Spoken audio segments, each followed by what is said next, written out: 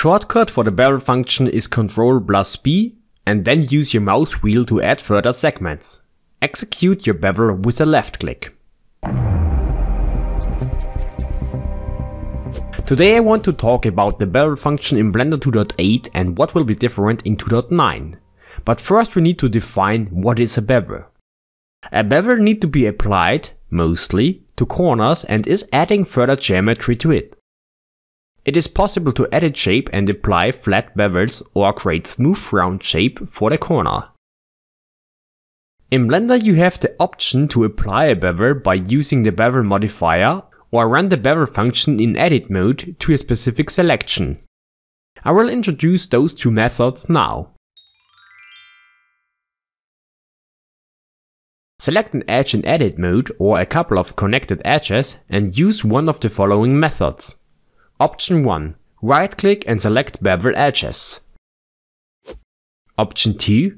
Head to the object menu and select Edge, Bevel Edges. Option 3. Use the shortcut Ctrl+B and immediately run the bevel function. When the function is enabled, then you see this by this dotted line which is connecting your selection and your mouse cursor. Move the mouse to raise and lower the bevel width. Basically you will get only one bevel segment, but you are able to raise the number of segments by scrolling your mouse wheel. Don't worry if you don't have a mouse wheel, because you can do this later as well. In my opinion, the bevel function is for edge corners. But it is as well possible to use the bevel function for edges inside of a mesh. Then you will get those further edges. If you are happy with the shape of your bevel, then you just have to execute the function by doing a left click. If you want to adjust your bevel more precisely, then you can still modify it by expanding the bevel window here now. The most important adjustments are offset, segments and profile. So far, profile let you manipulate your bevel banding. Should it be flat, use the value 0.25. Should it be curved outwardly, use any value over 0.25. Should it be curved inwardly, use the value under 0.25. Now switch to Blender 2.9, because the bevel function profile got an update and I want to show you this as a preview. First of all, the bevel menu of 2.9 is built up a little bit different than in Blender 2.8. Profile is called Profile Type now and let you choose between Super Ellipse and Custom. Currently Super Ellipse is enabled and everything behaves like I showed you before. But if you switch to Custom, then you will get a super creative bevel function. It is called Profile because you define the shape of the bevel from side view. Add further anchor points and modify your handles by using those tools here. You will need enough segments to get the correct shape with a complex profile curve.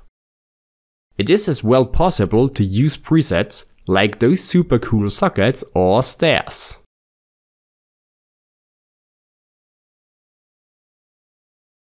My advice to custom profile types is to just use them for edge rings or specific edge flow directions.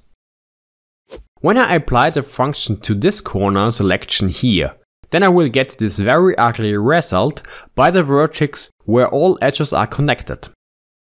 I haven't found a solution to dissolve this automatically. Probably you have to do this by yourself. Using the Bevel Modifier always gives you the possibility to enable or disable the bevel. The modifier projects the bevel function to the whole object. Every single corner will get this bevel. For example, a cube gets nice round corners.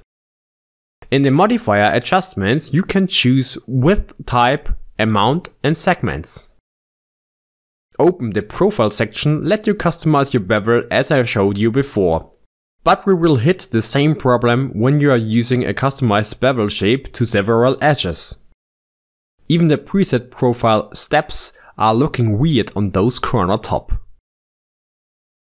I think custom profile types are only advisable for a specific part of edges and not for the whole mesh. What do you think about bevels in Blender? Did I miss anything important? Thank you very much for watching. It would be very nice to give this video a like and or subscribe to our YouTube channel for more game dev videos. Cheers!